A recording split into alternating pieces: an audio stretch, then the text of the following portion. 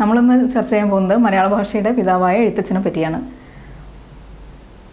മലയാള സാഹിത്യത്തെ നമ്മൾ കണക്കെടുക്കുമ്പോൾ മലയാള സാഹിത്യത്തിൻ്റെ ഏറ്റവും ഉയരത്തിൽ കാണുന്ന പേര് എഴുത്തച്ഛൻ്റെതാണ്. പ്രാചീന കവിത്രയത്തിൽപ്പെട്ട കവിയാണ് എഴുത്തച്ഛൻ എന്ന് നമുക്കറിയാം. പ്രാചീന കവിത്രയത്തിൽ എഴുത്തച്ഛനേക്കാൾ മുന്നേ ചെറുശ്ശേരി വരുന്നുണ്ട്. എഴുത്തച്ഛൻ്റെ കാലം 16-ാം നൂറ്റാണ്ടാണ്, ചെറുശ്ശേരിയുടേത് 15-ാം നൂറ്റാണ്ടും ആണ്. എഴുത്തച്ഛനെ അപേക്ഷിച്ച് നോക്കുമ്പോൾ കുറച്ചുകൂടി ലളിതമായ ഭാഷാ ശൈലിയാണ് ചെറുശ്ശേരിയുടേത്. എന്നിട്ടും നമ്മൾ എഴുത്തച്ഛനെയാണ് മലയാള ഭാഷയുടെ പിതാവ് എന്ന് വിളിക്കുന്നത്.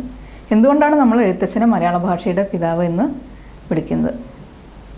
എന്താണ് എഴുത്തച്ഛൻ മലയാള ഭാഷയ്ക്ക് നൽകിയ സംഭാവന?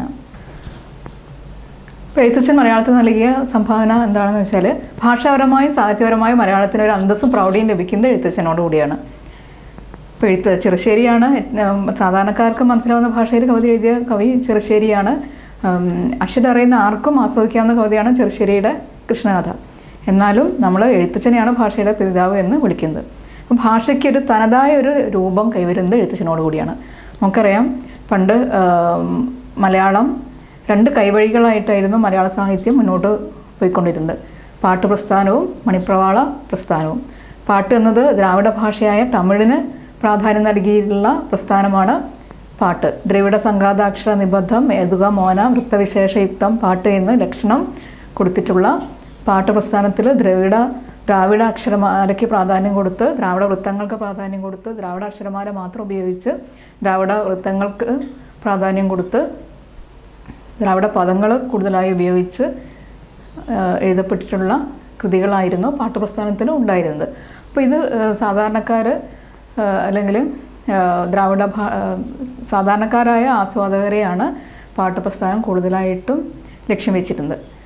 മണിപ്രവാള പ്രസ്ഥാനത്തിലേക്ക് വരുമ്പോൾ അത് സംസ്കൃതത്തിനായിരുന്നു മണിപ്രവാള പ്രസ്ഥാനത്തിൽ കൂടുതൽ പ്രാധാന്യം ലഭിച്ചിരുന്നത്. അപ്പോൾ ഭാഷാ സംസ്കൃത യോഗവും മണിപ്രവാളം എന്നാണ് മണിപ്രവാളത്തിൻ്റെ ലക്ഷണം. സംസ്കൃത ഭാഷയും സംസ്കൃതവും മലയാള ഭാഷയും സംസ്കൃതവും ചേരുന്നതാണ് മണിപ്രവാളം. അപ്പോൾ അതിലെ വ്യാകരണവും പദങ്ങളും സംസ്കൃതത്തിന് മുൻഗണന നൽകുന്നതായിരുന്നു. അപ്പോൾ ഭാഷയും സംസ്കൃതവും ചേരുന്നതാണ് മണിപ്രവാളം എങ്കിലും കൂടുതലായിട്ട് സംസ്കൃതത്തിന് ഒരു പ്രാധാന്യം നൽകാൻ അന്നത്തെ കവികൾ, മണിപ്രവാള പ്രസ്ഥാനത്തിൽ ഉൾപ്പെട്ട കവികൾ ശ്രദ്ധിച്ചിരുന്നു. അപ്പോൾ ഇത് സാധാരണക്കാർക്ക് അപ്രാപ്യമായിരുന്നു. മണിപ്രവാള പ്രസ്ഥാനത്തിലെ പല കൃതികളും സാധാരണക്കാർക്ക് ഉൾക്കൊള്ളാൻ കഴിയാത്തതായിരുന്നു മണിപ്രവാള കൃതികളുടെ ഭാഷയും സാഹിത്യവും. അപ്പോൾ ഈ രണ്ടിനെയും ഉചിതമായ രീതിയിൽ കൂട്ടി യോജിപ്പിച്ച് ഒരു പുതിയ ഭാഷാ സംസ്കാരത്തിന് രൂപം കൊടുക്കുകയാണ് എഴുത്തച്ഛൻ ചെയ്തത്. അപ്പോൾ മണിപ്രവാളത്തിൽ സംസ്കൃതത്തിൽ ഉപയോഗിച്ച സംസ്കൃതത്തിൻ്റെ വൃത്തങ്ങൾ, സംസ്കൃത അക്ഷരമാല, വ്യാകരണം, ഇതെല്ലാം അന്ന് പ്രചരിച്ചിരുന്ന സാധാരണക്കാരുടെ ഇടയിൽ പ്രചരിച്ചിരുന്ന സംസ്കൃത പദങ്ങളൊക്കെ സ്വീകരിച്ച് മലയാളത്തിൽ ദ്രാവിഡ ഭാഷയിൽ ഇല്ലാത്ത അക്ഷരമാല അക്ഷരങ്ങളെ സംസ്കൃതത്തിലുള്ളത് സ്വീകരിച്ച്, അതുപോലെ പാട്ടുപ്രസ്ഥാനത്തിലെ ഉചിതമായ സാധാരണക്കാർ ഉപയോഗിക്കുന്ന പ്രൗഢമായ പദങ്ങളെല്ലാം സ്വീകരിച്ച്, ദ്രാവിഡ അക്ഷരമാലയും ദ്രാവിഡ വൃത്തങ്ങളെയും സ്വീകരിച്ച് ഉചിതമായ രീതിയിൽ പാട്ടുപ്രസ്ഥാനത്തെയും മണിപ്രവാള പ്രസ്ഥാനത്തെയും കൂട്ടി യോജിപ്പിക്കുകയാണ് എഴുത്തച്ഛൻ ചെയ്തത്. അപ്പോൾ അങ്ങനെ പുതിയൊരു ഭാഷാ സംസ്കാരത്തിന് രൂപം നൽകുകയാണ് എഴുത്തച്ഛൻ ചെയ്തത്. അങ്ങനെ എഴുത്തച്ഛനോടെയാണ് ഭാഷയ്ക്ക് തനതായ ഒരു രൂപം കൈവരുന്നത്. പാട്ട്, മണിപ്രവാള എന്ന് 2 കൈവഴികളായിട്ട് ഒഴുകിയിരുന്ന മലയാള സാഹിത്യത്തിന് ഒറ്റ ദിശയിലേക്ക് കൊണ്ടുവരികയാണ് എഴുത്തച്ഛൻ ചെയ്തത്. അതുകൊണ്ടാണ് നമ്മൾ എഴുത്തച്ഛനെ മലയാള ഭാഷയുടെ ഭാഷാപരമായും സാഹിത്യപരമായും മലയാളത്തിന് അന്തസ്സും പ്രൗഢിയും കിട്ടുന്നത് എഴുത്തച്ഛനോടെയാണ്. അപ്പോൾ സാഹിത്യപരമായിട്ട് മാത്രമല്ല എഴുത്തച്ഛൻ്റെ സംഭാവന, നമ്മൾ എഴുത്തച്ഛന് നൽകുന്ന പ്രാധാന്യം സാഹിത്യപരമായിട്ട് നൽകിയ സംഭാവനകൾ കൊണ്ട് മാത്രമല്ല, സാമൂഹ്യപരമായിട്ടും സാംസ്കാരികമായിട്ടും കേരളത്തിനെ ഉന്നതിയിലേക്ക് എത്തിക്കുന്നതിന്, അല്ലെങ്കിൽ ഒരു സാംസ്കാരിക മൂല്യത്തിലേക്ക് ജനങ്ങളെ തിരിച്ചുവിടുന്നതിന് എഴുത്തച്ഛനും അദ്ദേഹത്തിൻ്റെ കൃതികളും വലിയ സംഭാവനയാണ് നൽകിയത്. എഴുത്തച്ഛൻ്റെ കാലഘട്ടത്തിൻ്റെ പ്രത്യേകത എന്ന് വെച്ചാൽ ഇന്ത്യയിൽ മുഴുവൻ ഭക്തിപ്രസ്ഥാനം പ്രചരിച്ചുകൊണ്ടിരിക്കുന്ന ഒരു കാലത്താണ് എഴുത്തച്ഛൻ ജീവിച്ചിരുന്നത്.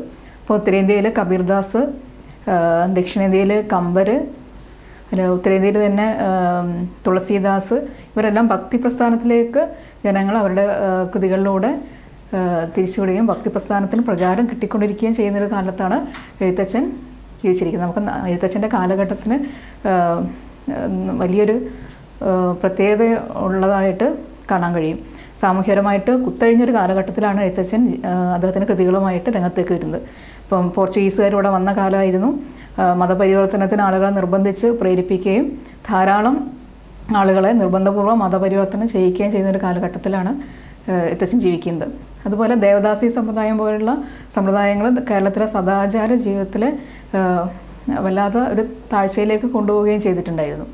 അപ്പോൾ സദാചാരപരമായിട്ടൊക്കെ കുത്തഴിഞ്ഞൊരു കാലഘട്ടമായിരുന്നു അത്. അപ്പോൾ ഈ ഒരു അവസ്ഥയിൽ നിന്ന് ജനങ്ങളെ വഴിതിരിച്ച് വിടുന്നതിന് ഒരു മൂല്യബോധം ഉള്ളവരാക്കിയിട്ട് മാറ്റുന്നതിന് വേണ്ടിയിട്ട് ഉള്ളൊരു മാർഗം, ഒരേ ഒരു മാർഗം ഭക്തിമാർഗമാണ് എന്ന് തിരിച്ചറിയുകയും അതിനു വേണ്ടിയിട്ട് അദ്ദേഹം തൻ്റെ കൃതികളെ ഉപയോഗിക്കുകയാണ് ചെയ്തത്.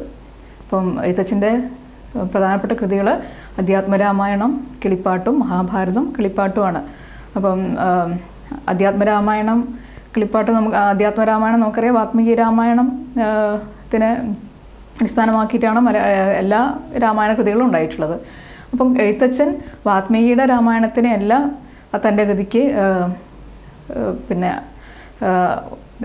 അടിസ്ഥാനമാക്കിയത്. അദ്ദേഹം സംസ്കൃതത്തിലുണ്ടായ അധ്യാത്മരാമായണത്തിനെയാണ് അധ്യാത്മരാമായണത്തിന് അടിസ്ഥാനമാക്കിയാണ് മലയാളത്തിൽ അധ്യാത്മരാമായണം കിളിപ്പാട്ട് എഴുതുന്നത്. അപ്പോൾ അധ്യാത്മരാമായണവും വാത്മീകി രാമായണവും തമ്മിലുള്ള വ്യത്യാസം, അധ്യാത്മരാമായണത്തിലെ രാമൻ ഈശ്വരാവതാരമാണെങ്കിൽ വാത്മീകിയുടെ രാമൻ പുരുഷനാണ്, ഉത്തമനായ പുരുഷനാണ്. മനുഷ്യനായിട്ട് തന്നെയാണ് വാത്മീകി രാമനെ അവതരിപ്പിക്കുന്നത്. ഉത്തമനായ പുരുഷനായിട്ടാണ് രാമനെ അവതരിപ്പിക്കുന്നതെങ്കിൽ അധ്യാത്മരാമായണത്തിലെ രാമൻ ഈശ്വരാവതാരമാണ്. അപ്പോൾ വാത്മീകിയുടെ ലക്ഷ്യം ജനങ്ങളെ ഭക്തിമാർഗത്തിലേക്ക് തിരിച്ചുവിടുക എന്നുള്ളതായിരുന്നു. അതുകൊണ്ടാണ് അദ്ദേഹം ഈശ്വരാവതാരമായ രാമനെ അധ്യാത്മരാമായണത്തിലൂടെ അവതരിപ്പിക്കുന്നത്. അപ്പോൾ എഴുത്തച്ഛൻ്റെ പ്രധാന കൃതികളായിട്ട് നമ്മൾ കണക്കാക്കുന്നത് അധ്യാത്മരാമായണവും മഹാഭാരതവും ആണ്. പിന്നീട് ഹരിനാമകീർത്തനം, ദേവി മഹാത്മ്യം പോലുള്ള കൃതികൾ എഴുത്തച്ഛൻ്റെതാണെന്ന് വിശ്വസിക്കപ്പെടുന്നു. ഭാഗവതവും എഴുത്തച്ഛൻ്റേതാണ് എന്ന് വിശ്വസിക്കപ്പെടുന്ന കൃതിയാണ്. എഴുത്തച്ഛൻ്റെ കൃതികളിൽ എല്ലാ ഭാവങ്ങളെയും രസങ്ങളെയും തന്മയത്വത്തോടെ അദ്ദേഹം അവതരിപ്പിക്കുന്നതായിട്ട് നമുക്ക് കാണാം. എന്നാലും ഏറ്റവും കൂടുതലായിട്ട് അദ്ദേഹത്തിൻ്റെ കൃതിയിൽ നമ്മൾ കാണുന്നത് ഭക്തിരസം തന്നെയാണ്. അപ്പോൾ സന്ദർഭത്തിനനുസരിച്ച് കരുണരസമാണെങ്കിലും ശൃംഗാരം ഏറ്റവും കുറച്ച് അദ്ദേഹം ഉപയോഗിച്ചിട്ടുള്ളെങ്കിലും അതും ഉചിതമായ രീതിയിൽ ഉപയോഗിച്ചിട്ടുള്ളതായിട്ട് കാണാൻ കഴിയും. ഭക്തിരസത്തിനാണ് എഴുത്തച്ഛൻ കൂടുതലായിട്ട് പ്രാധാന്യം നൽകുന്നത്. സന്ദർഭത്തിനനുസരിച്ചുള്ള വിവരണങ്ങൾ, സന്ദർഭത്തിനനുസരിച്ചുള്ള പദപ്രയോഗങ്ങൾ, അലങ്കാരങ്ങൾ, വർണ്ണനകൾ, ഇതിൻ്റെ എല്ലാം യുക്തമായ ചേരുവ, നമുക്ക് യുക്തമായ ആവിഷ്കരണമാണ് നമ്മൾ എഴുത്തച്ഛൻ്റെ കൃതിയിൽ കാണുന്നത്. ഇപ്പോൾ എഴുത്തച്ഛൻ്റെ പ്രധാനപ്പെട്ട കൃതികൾ നമ്മൾ ചുരുക്കി പറയുകയാണെങ്കിൽ, എഴുത്തച്ഛൻ 16-ാം നൂറ്റാണ്ടിലാണ് ജീവിച്ചിരുന്നത്. പ്രാചീന കവിത്രയത്തിലെ കവിയാണ്. മലയാള ഭാഷയുടെ പിതാവ് എന്ന് അദ്ദേഹം വിശേഷിപ്പിക്കപ്പെടുന്നു. ഭക്തിപ്രസ്ഥാനത്തിൻ്റെ പ്രചാരകനായിരുന്നു. കിളിപ്പാട്ട് പ്രസ്ഥാനത്തിൻ്റെ ഉപജ്ഞാതാവ് എന്നും അദ്ദേഹത്തിന് നമ്മൾ വിളിക്കാറുണ്ട്. അപ്പം പ്രധാനപ്പെട്ട കിളിപ്പാട്ട് വൃത്തങ്ങൾ, കിളിപ്പാട്ടിലാണ് അദ്ദേഹം കിളിയെ കൊണ്ട് പാടിക്കുന്ന രീതിയിൽ കവിത എഴുതിയത് കൊണ്ടാണ് അദ്ദേഹത്തിൻ്റെ അദ്ദേഹം എഴുതിയ കവിതാ രീതിക്ക് കിളിപ്പാട്ട് എന്ന് പേര് വരുന്നത്. അപ്പം കിളിപ്പാട്ട് പ്രസ്ഥാനത്തിൽ അദ്ദേഹത്തിൻ്റെ കൃതികളിൽ അദ്ദേഹം കൂടുതലായിട്ട് ഉപയോഗിച്ച വൃത്തങ്ങൾ കിളിപ്പാട്ട് വൃത്തങ്ങൾ എന്ന പേരിലാണ് അറിയപ്പെടുന്നത്. അപ്പം പ്രധാനപ്പെട്ട കിളിപ്പാട്ട് വൃത്തങ്ങൾ കേക, കാകളി, കളകാഞ്ചി, മഞ്ചരി ഇതൊക്കെയാണ് പ്രധാനപ്പെട്ട കിളിപ്പാട്ട് വൃത്തങ്ങൾ. പ്രാചീന കവിത്രത്തിൽ നമ്മൾ ആദ്യം പറയേണ്ടിയിരുന്ന പേര് ചെറുശ്ശേരിയുടേതാണ്. അപ്പം മലയാള ഭാഷയുടെ പിതാവ് എന്ന് എഴുത്തച്ഛനെ വിളിക്കുന്നത് കൊണ്ടാണ് നമ്മൾ ആദ്യം എഴുത്തച്ഛനെ പരിചയപ്പെട്ടത്. അപ്പം പ്രാചീന കവിത്രത്തിൽ ആദ്യം വരുന്ന കവി ചെറുശ്ശേരിയാണ്. അദ്ദേഹത്തിൻ്റെ കാലഘട്ടം 15-ാം നൂറ്റാണ്ടാണ്. കോലത്തുനാട് ഭരിച്ചിരുന്ന ഉദയവർമ്മൻ എന്ന രാജാവിൻ്റെ സദസ്യനായിരുന്നു ചെറുശ്ശേരി എന്നാണ് വിശ്വസിക്കപ്പെടുന്നത്. കൃഷ്ണഗാഥ എന്നൊരു ഒറ്റ കൃതി കൊണ്ട് മാത്രം മലയാള സാഹിത്യത്തിൽ സ്ഥാനം നേടിയ കവിയാണ് ചെറുശ്ശേരി. കൃഷ്ണഗാഥയാണ് ചെറുശ്ശേരിയുടേതെന്ന് വിശ്വസിക്കപ്പെടുന്ന കൃതി കൃഷ്ണഗാഥയാണ്. അപ്പോൾ ഈ ചെറുശ്ശേരിയുടെ കൃഷ്ണഗാഥ എഴുതപ്പെട്ടിട്ടുള്ളത് ഭാഗവതം ദശമസ്കന്ധത്തിനെ അടിസ്ഥാനമാക്കിയാണ്. ഭാഗവതത്തിലെ 10ാം അധ്യായം മഹാവിഷ്ണുവിൻ്റെ അവതാരങ്ങളെയാണ് ഭാഗവതത്തിൽ പ്രതിപാദിക്കുന്നത് നമുക്കറിയാം. അതിൽ കൃഷ്ണാവതാരത്തെ പറ്റി പറയുന്ന കൃഷ്ണൻ്റെ ജന്മം മുതൽ സ്വർഗാരോഹണം വരെയുള്ള കാര്യങ്ങളാണ് ഭാഗവതത്തിലെ ദശമസ്കന്ധത്തിൽ പ്രതിപാദിക്കുന്നത്. അപ്പോൾ ഈ ഭാഗവതം ദശമസ്കന്ധത്തെയാണ് അദ്ദേഹം കൃഷ്ണഗാഥയുടെ രചനയ്ക്ക് ആധാരമായിട്ട് അദ്ദേഹം സ്വീകരിച്ചിട്ടുള്ളത്. അപ്പോൾ കൃഷ്ണഗാഥ എഴുതുമ്പോഴുള്ള കൃഷ്ണഗാഥയ്ക്ക് പ്രേരകമായ കൃഷ്ണഗാഥയുടെ രചനയ്ക്ക് പിന്നിലൊരു ഐതിഹ്യം പ്രചരിച്ചു വരുന്നത് നമുക്കറിയാം. ഉദയവർമ്മൻ്റെ പ്രേരണയാണ് കൃഷ്ണഗാഥയുടെ രചനയ്ക്ക് കാരണമായതെന്ന് നേരത്തെ പറഞ്ഞു. അപ്പോൾ ഉദയവർമ്മനും ചെറുശ്ശേരിയും ചതുരംഗം കളിച്ചുകൊണ്ടിരിക്കുന്ന സമയത്ത് ചെറുശ്ശേരി വിജയിക്കും എന്ന ഘട്ടത്തിൽ കളി കണ്ടുകൊണ്ടിരുന്ന റാണി താരാട്ടുപാട്ടിൻ്റെ രീതിയിൽ ആളയുന്താൻ രാജാവിനെ നിർദ്ദേശിക്കുകയും അങ്ങനെ രാജാവ് കളിയിൽ ജയിക്കുകയും ചെയ്തു എന്നാണ് കഥ. അപ്പം കളി കഴിഞ്ഞതിന് ശേഷം രാജാവ് റാണി പാടിയ താരാട്ടുപാട്ടിൻ്റെ ഈണത്തിൽ ഒരു കവിത എഴുതാൻ ചെറുശ്ശേരിയോട് നിർദ്ദേശിക്കുകയും അങ്ങനെ ആ താരാട്ടുപാട്ടിൻ്റെ ഈണത്തിൽ അദ്ദേഹം കൃഷ്ണഗാഥ എഴുതി എന്നതാണ് വിശ്വസിക്കപ്പെടുന്നത്. അപ്പോൾ ചെറുശ്ശേരിയുടെ കൃഷ്ണഗാഥയിലെ വൃത്തമായിട്ട് അദ്ദേഹം സ്വീകരിച്ചിട്ടുള്ളത് മഞ്ചരി വൃത്തത്തെയാണ്. താരാട്ടുപാട്ടിൻ്റെ ഈണത്തിൽ താളത്തിൽ ഉപയോഗിക്കുന്ന മഞ്ചരി വൃത്തത്തെയാണ് അദ്ദേഹം കൃഷ്ണഗാഥയുടെ വൃത്തമായിട്ട് അദ്ദേഹം സ്വീകരിച്ചിട്ടുള്ളത്. കൃഷ്ണൻ്റെ ജന്മം മുതൽ മരണം വരെയുള്ള കഥയാണ് കൃഷ്ണഗാഥയുടെ പ്രതിപാദ്യ വിഷയം. വാമൊഴിയോട് സാദൃശ്യമുള്ള ശുദ്ധ മലയാളം ആണ് അദ്ദേഹത്തിൻ്റെ കൃതിയിൽ ഉപയോഗിച്ചിട്ടുള്ളത്. വാമൊഴിയോട് പറഞ്ഞാൽ സംസാര ഭാഷയോട് അടുത്ത് നിൽക്കുന്ന ശുദ്ധമായ മലയാളമാണ്. അക്ഷരാഭ്യാസമുള്ള ഏത് ആസ്വാദകനും ഏത് വായനക്കാരനും വായിച്ച് ആസ്വദിക്കാവുന്ന കൃതിയാണ് കൃഷ്ണഗാഥ. ലളിതകോമളമായ പദാവലികൾ നമുക്ക് കൃഷ്ണഗാഥയിൽ കാണാൻ കഴിയും. ഏറ്റവും ലളിതമായ ഭാഷയിലാണ് കൃഷ്ണഗാഥ എഴുതപ്പെട്ടിട്ടുള്ളത്. അതുപോലെ തന്നെ മനോഹരമായ കൽപ്പനകളും വർണ്ണനകളും കൃഷ്ണഗാഥയുടെ വേറൊരു പ്രത്യേകതയാണ്. ഉൽപ്രേക്ഷ എന്ന അലങ്കാരം ഏറ്റവും കൂടുതലായിട്ട് അദ്ദേഹത്തിൻ്റെ കൃതിയിൽ ഉപയോഗിച്ചിട്ടുണ്ട്. ഉൽപ്രേക്ഷ കൃഷ്ണഗാഥയാം എന്ന് പറയുന്നത് അതുകൊണ്ടാണ്. പ്രകൃതിയുടെ മനോഹരമായ വർണ്ണനകൾ കൃഷ്ണൻ്റെ കുട്ടിക്കാലത്തേക്ക് ഏറ്റവും മനോഹരമായിട്ട് വർണ്ണിച്ചിരിക്കുന്നത് കാണുമ്പോൾ എല്ലാ കുട്ടികളും നമ്മുടെ മനസ്സിലേക്ക് ഈ വർണ്ണനകൾ വായിക്കുമ്പോൾ നമ്മുടെ മനസ്സിലേക്ക് എല്ലാ കുട്ടിക്കാലവും നമ്മുടെ മനസ്സിലേക്ക് കടന്നു വരും. കൃഷ്ണപ്പാട്ട്, ചെറുശ്ശേരി ഗാഥ എന്നിങ്ങനെ കൂടി കൃഷ്ണഗാഥയെ വിളിക്കാറുണ്ട്. പഴയ പദങ്ങളുടെ ഒരു ഭണ്ഡാരം തന്നെ നമുക്ക് കൃഷ്ണഗാഥയിൽ കാണാൻ കഴിയും. ഇന്ന് പ്രചാരത്തിലില്ലാത്ത, പഴയ കാലത്ത് മാത്രം പ്രചാരത്തിലുണ്ടായിരുന്ന ധാരാളം പദങ്ങൾ നമ്മൾ കൃഷ്ണഗാഥയിൽ നമുക്ക് കാണാൻ കഴിയും. ഇത് കൃഷ്ണഗാഥയുടെ വേറൊരു പ്രത്യേകതയാണ്.